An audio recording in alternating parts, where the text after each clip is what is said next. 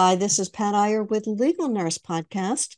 I am pleased to be able to bring to you Emily Flynn, who is an experienced legal nurse consultant, experienced working in the emergency department, and experienced working with attorneys behind the scenes as well as expert work. She has been doing legal nurse consulting since 2006.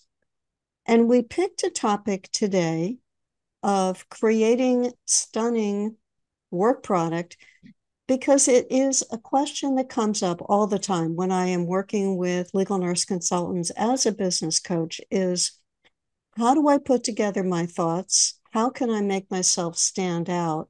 What are attorneys looking for when they come to me and they say, I want a chronology or a medical summary?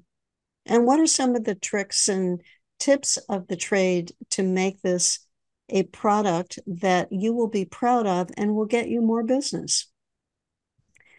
Emily, let's start by welcoming you to the show. I'm so pleased that you could join me today.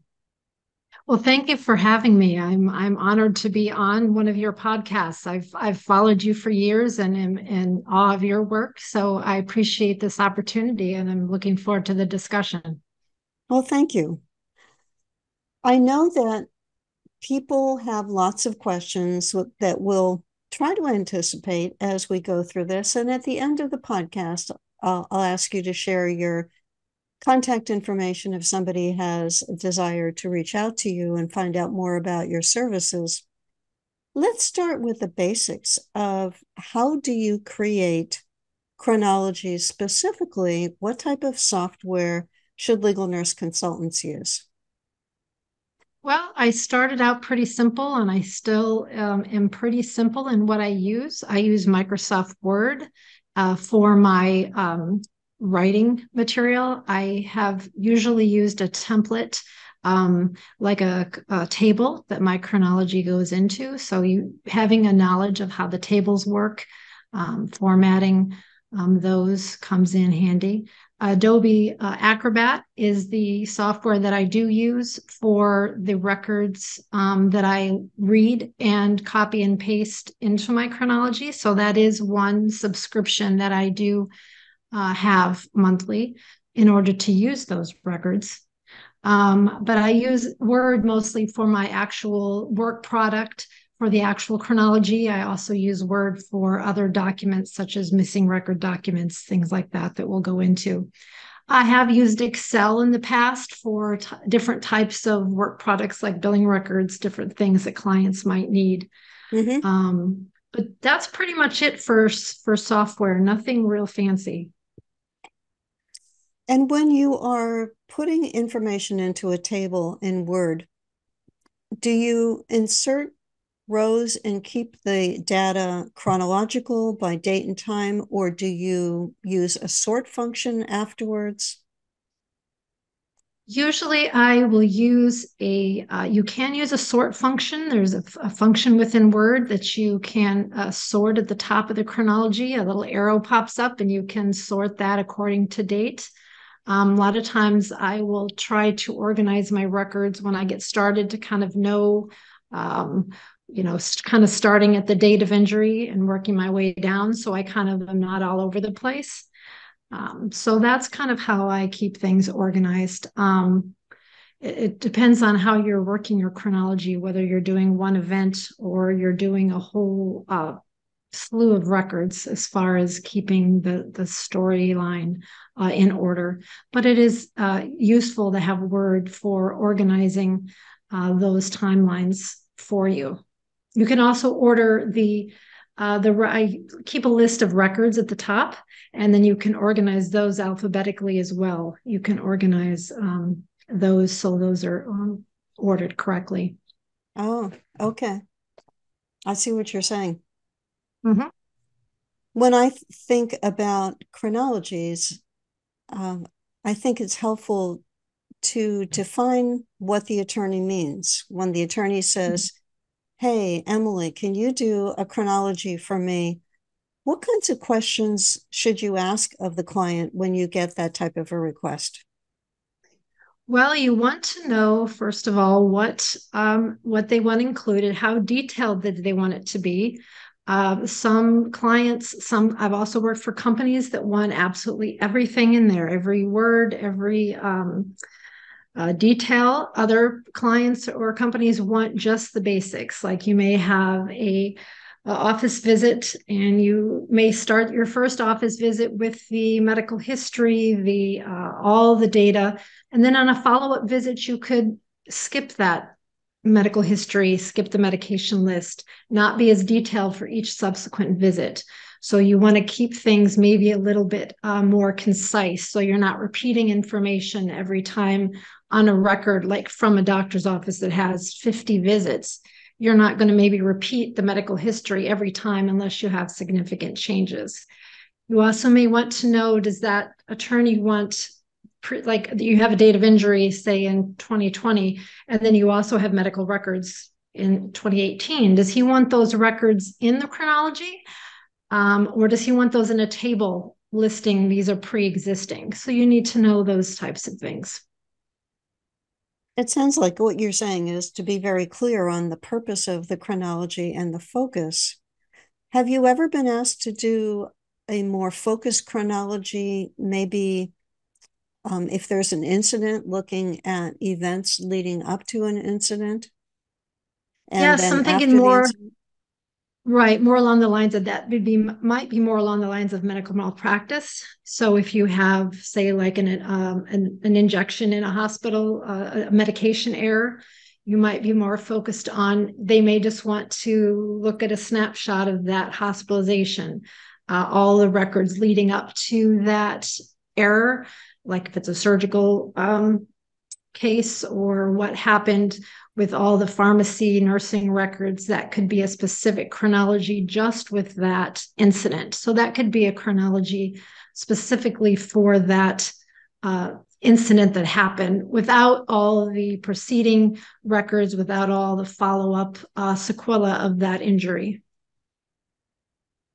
I think this is one of the areas where you can be creative as a legal nurse consultant in figuring out what details to include or what type of chronology. When we were getting ready for this podcast, I was talking with you about a case that I've been working on where I did a chronology comparing different witnesses in the room about what happened at what time. And that very clearly points out discrepancies in testimony. Mm-hmm. I've also done a chronology by looking at what the medical record said as the times and then what the witnesses said, often again uncovering discrepancies that are quite revealing for the attorney in looking at trying to figure out what happened. Because, you know, all of us are working on cases where we are coming along after the fact. We're not involved in these incidents, fortunately. And then it becomes a matter of figuring out who did what when, and that can be crucial in a case. That brings a good point when you talk about discrepancies, especially I have a history or a background of doing expert witness work where you are looking for, where is the moment where this went wrong. When you're doing a chronology, you are looking for, that date of injury or what happened. If it's malpractice, you're looking for that specific incident. But you do find as you go along, discrepancies where this record is saying this happened, another medical record may say something else happened, or different entries in a record do say different things, and you're including those entries and marking those specifically so the attorney's eye catches that, marking that as a discrepancy. You're not putting that as an opinion, you're putting that as a discrepancy. This is what this record says, or this is what this author says, this is what this entry says. It just makes it clear cut. Looking hindsight, this is what has happened, and this is what we found in the record. So that's why a chronology is such a valuable tool. It takes all these hundreds, sometimes thousands of pages of medical records and brings it into a clear picture of what happened, and also the particular points of interest that they really need to see.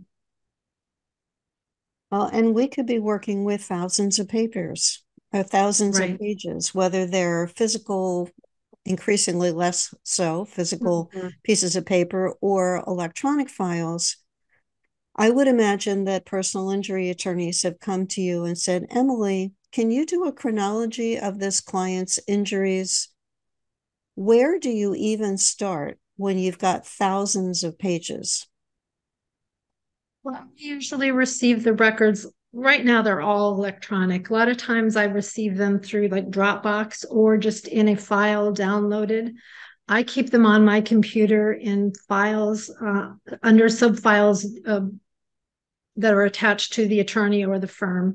And then I keep them into a file based on that client's name. And I go through them right off the bat to see what files I have.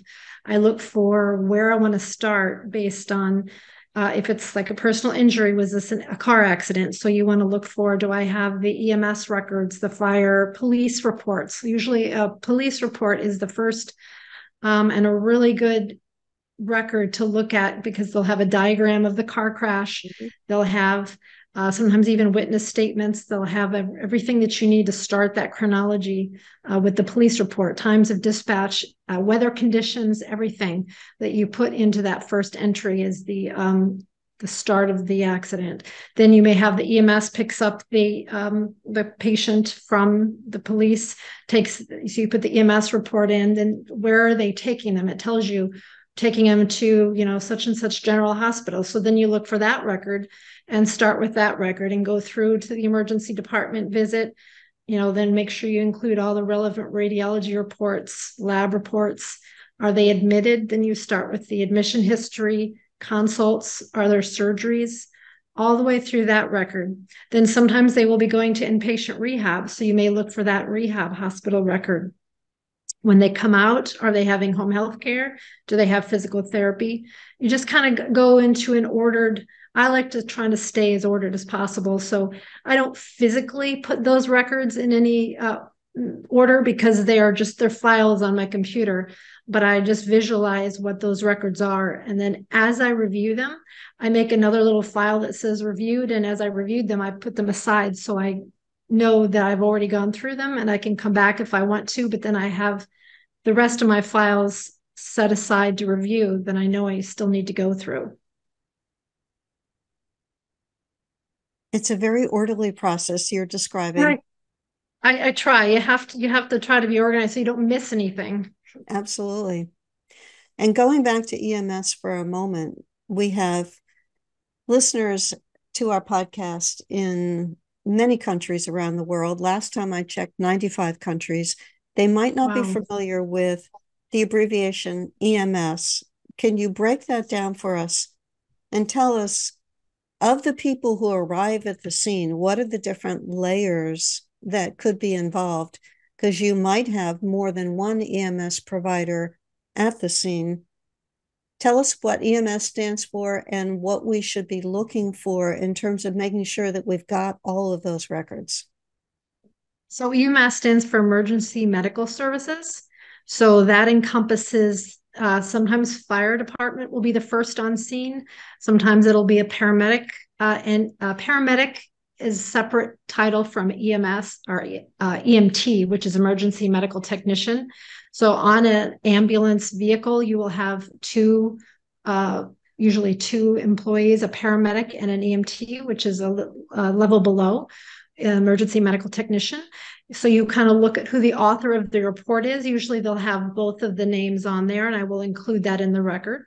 Paramedics are usually the ones giving the drugs, giving all the treatments. The emergency medical technician is usually the one driving the ambulance back to the hospital, but will help on scene, of course. Fire department, I don't see a lot of fire department records because they are usually on scene helping. They usually submit a record. So honestly, don't see a lot of fire department records. The police records are like the police department records really aren't considered as the EMS. They are usually the ones that are filing the injury report with Colorado State, Colorado, one of my clients is in Colorado Department of Traffic, so you put, where your record is from, who the author is, Deputy Brown. Other first responders, that's pretty much it as far as like I said, I don't consider the police to be part of the EMS system. It's mostly the paramedics and the emergency medical technicians. And then, as I said, I really don't often see fire records. I guess unless there was a fire disaster type thing at the actual residence. And then what is the difference between BLS responders and ALS responders? Before we continue with the show, I'd like to share this special announcement with you. How do you get your first legal nurse consulting case? I'm Pat Iyer, and I've been a legal nurse consultant since 1987. And what matters to you is that I've walked in your path. I've wondered how to get my first LNC case. So that you can see how varied the legal nurse consulting path can be, I present stories of 3 of my colleagues, highly successful legal nurse consultants. Here's the first one. In my childhood, I wanted to be Perry Mason. While I was home having babies, I received a brochure for a seminar on legal nurse consulting. Later, I realized I was interested in the law, but I didn't want to be a lawyer. When I saw this brochure, I wondered if this could be the niche for me. I called 5 lawyers I knew to ask if they had ever heard of legal nurse consulting and if they thought there was a need for this kind of work. I received 2 cases from 5 calls, and I was in business. That's the story of Mindy Cohen, who started Mindy Cohen and Associates and rebranded her company to On Point LNC. She successfully sold her company. Let's see how another LNC got started. While waiting to catch a flight at the Richmond International Airport, I started a conversation with a fellow passenger. We discovered we were both nurses. Diana was working as a nurse paralegal at a local defense firm. She was happy to learn that I worked full-time in a post-anesthesia care unit at a tertiary teaching hospital. She asked if I had ever done expert witness work. I had no idea what she meant. Diana explained the role briefly to me as she gave me her business card. Send me your resume when you get back. We're always looking for nurses to review cases. I stuck the card in my purse. I spent a few hours polishing the document and sent it to Diana. She promptly thanked me and said she would keep me in mind for future cases. 6 months went by, and I heard nothing. Then the phone rang. It was Diana, and she had a case she wanted me to consider reviewing. I agreed. Dana Jolly is based in Virginia and runs a successful LNC business. And our last story is from nurse midwife Shirley White Walker. She said in 1986, while I held a dual position of certified nurse midwife and hospital administrator in the OBGYN department at a major teaching hospital, a colleague approached me to review a medical malpractice case involving a nurse midwife. I remember being surprised that she would ask me, primarily because I had no clue what I was supposed to do. I had no knowledge of the role and the function of an LNC. I was concerned about being qualified to meet the attorney's needs due to the inexperience I had in my field. Ultimately, I contacted the attorney who was based in Florida and represented the plaintiff. At that point, I embarked on a journey that would change my life. If you like these stories, you'll find a whole lot more, as well as tips to get started in my new book, Get Your First LNC Case. You'll find it at lnc.tips/creating series. Order the instant download or use the button to head to Amazon for the paperback or Kindle copy. Don't wait any longer to start.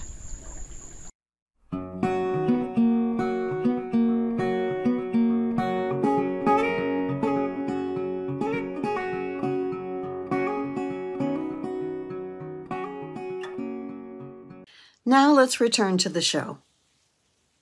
So BLS is basic life support and ALS is advanced life support. And it's the difference in how they respond to the hospital.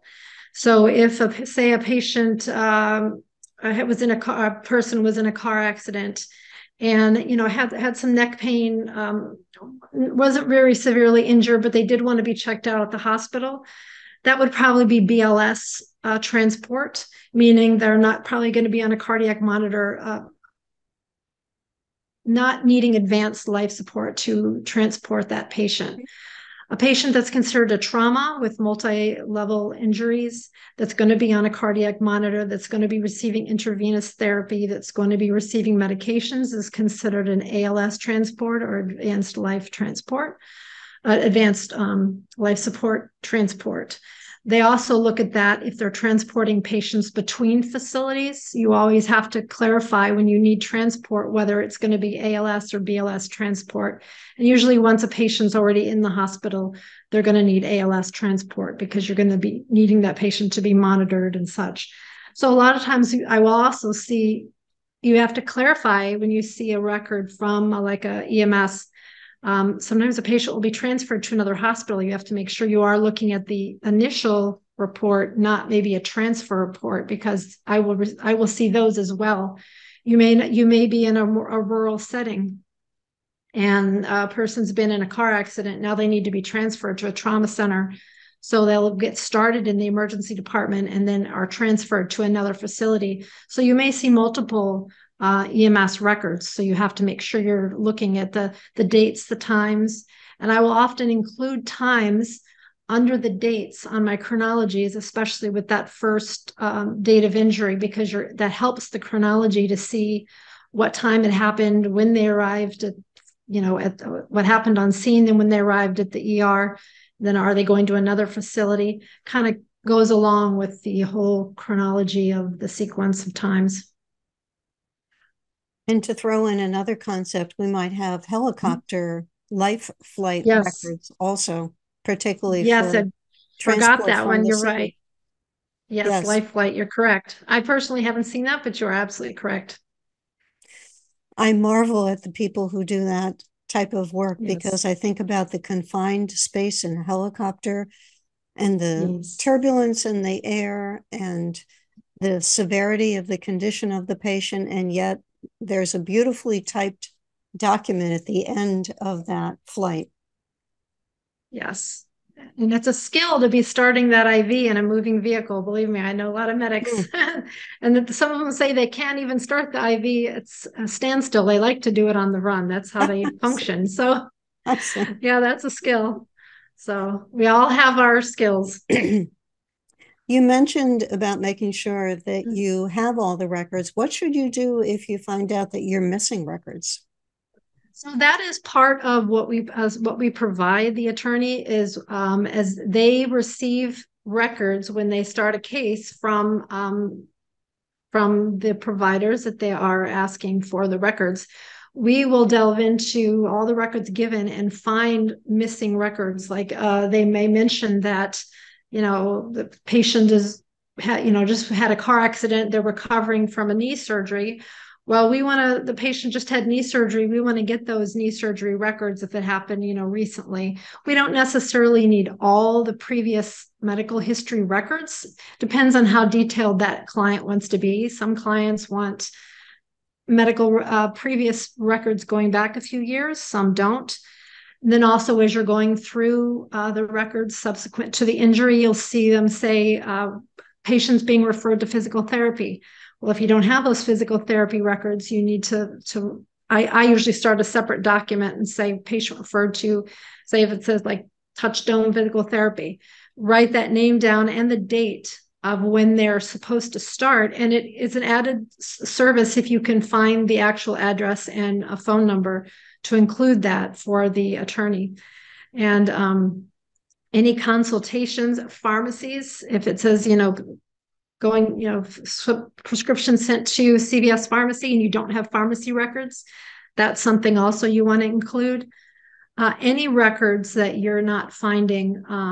You may even have doctor's visits, but they're with another physician's record, because sometimes physicians get office visits like sent to them because they're the primary doctor. So they may get consultation records and you'll receive those in the primary care doctor's record, but you want to get those the records from the physician, the original records. So you need to ask for those. You don't just take the records because they're all in one lump record file. You want to make sure you get the original records from each provider. A real important point, because that may be only bits and pieces of that other provider's file, and they might have notes that are germane Right. about the patient. And I know you've alluded to this of knowing the attorney's preferences. Why is that so important? And I remember a legal nurse consultant several years ago said to me, well, I want to do my chronology the way that I want to do it. Do I have to pay attention to what my client tells me about the way that he wants me to do it? Yes, you do. Yes. Yeah, I certainly have a preference. I learned to do these a long time ago, but and I have a preferred way. But certain offices and firms like their chronologies done a certain way, and I'll often ask them if it's a new client, a new firm, can you send me a sample? And they will often send me a sample of how their firm does it, which is very helpful. Mm-hmm. They'll either redact it or take out names, and then I can see what the preferred format is, which is very helpful. If they don't really have a preferred format, I keep a work sample myself with redacted, of course, and I can send them, especially as I'm getting to know them as a new client, I'll send them a work sample. And if they're happy with that, I will use that. But Mm-hmm. other preferences you want to ask them about, of course, what font, what size do you like the text to be in? How do you want the important information presented? Do you want it bolded? Do you want it in a different color? Do you want the medical definitions and drug definitions in the text, like in parentheses, or do you want it off to the side? There's another column in the table. Like just asking them all these specifics. So when you turn it in, they can't come back to you and say, "Hey, I didn't want it this way," and then you have to redo that work because that wouldn't be appropriate to charge them for something you have to redo. Mm-hmm. And you just brought up about definitions and drug terms. Do you have a shortcut when it comes to that type of data? Yeah, so because I've been doing this for a long time, I keep some Word documents that are probably at least 50, 40, 50 pages of all of medical definitions. Like if you see ORIF, open reduction internal fixation, you see that uh, in a document, you want to define that because it may seem like most of us know it, but these are non-medical people. So Mm-hmm. I keep that as one of my definitions written out. So I will define that as well as like GCS, Glasgow Coma Scale is another very common one. Not only do I write out Glasgow Coma Scale, I define it like what is it? This is a neurological tool that tells you it describes the level of consciousness of a patient. So some abbreviations I just define like what ORIF stands for. Some things like GCS I actually just tell them what the abbreviation is and define it and also like an Aldrete score is an abbreviation, but I'll explain what an Aldrete score is, how it has to do with preoperative readiness. And then with medications, I've got an ongoing list of all the medications and what they are. Like duloxetine is an antidepressant. I don't get real involved, just antidepressant. And then that way, when you've got your long medication lists, you can copy and paste the definition. If it's something simple like Keflex, you just write antibiotic, that type of thing. And if there's something new I find, I look it up and then I write it in my document and save it. So the next time I already have it. Yes. Yes, that makes sense. And that would save a lot of time when you're It preparing does. chronologies. Yes. I used to capture medical abbreviations and put them into a document and then offer that as an opt-in offer on my website, with Mm-hmm. attorneys being able to receive that list, and paralegals liked it as well. And that helped Mm-hmm. to build up my mailing list of attorneys by offering them medical Oh. abbreviations as a shortcut. Mm-hmm. I know we've talked about drawing attention to significant information and asking the attorney's preferences. What are some of the ways that you handle that? I'm sorry, say that one more time. Drawing attention to significant information that you Oh, found in the medical yes. records. So sometimes it depends on, again, the preferences. I will highlight them. Sometimes they want them highlighted in yellow, like if this is the date of injury and they're talking about, patient was rear-ended and these are the injuries, along with all the information about the condition of the vehicle and all that. You want to maybe highlight what the important information on that note is, the actual accident results. If it's a doctor's office visit, you may want to document. I have a client that wants me to highlight all the recommendations, like physician recommendations, recommending physical therapy, prescribing Flexeril. Again, that's a client preference. You need to ask them, what do you want me to highlight, and how do you want me to highlight it? So I may highlight it in just bold, like black bold. Some like it in red. And again, some want it highlighted. I have one client who likes me to highlight the whole, like if it's a diagnostic, like a CT, I shade the whole column or that whole row in like blue.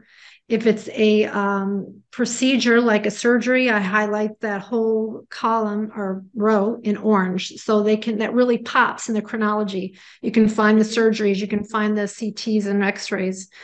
So again, that's a way to highlight the important points, and it's very client specific. And then what do you do when you get additional medical records and you want to integrate them into the chronology? So I do a lot of with clients that have ongoing cases. They will send me updates, and that goes back to those missing medical records. You tell them what's missing, so then they're going to hopefully get those records.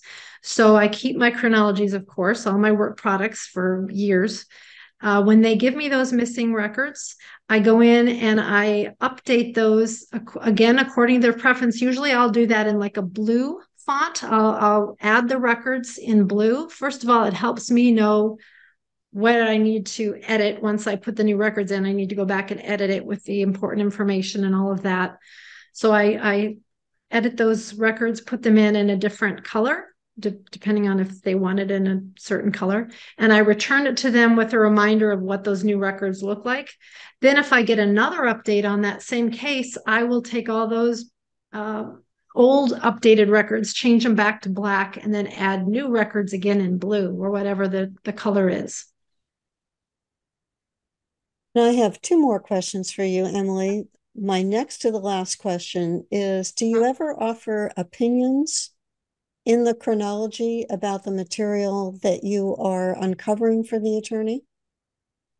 No, it's not, it's not an opinion. It is the only thing I would I ever make comments on is like if it's a discrepancy, like, this doctor is saying that the patient's not a smoker, but if I will note, please note in like Dr. Brown's record, they noted that the patient was not a smoker. Dr. Jones is noting he is a smoker. So it's not an opinion, it's an observation. Mm-hmm. You will also make a statement like in a doctor's record that say they visit a doctor and they just recently had the accident.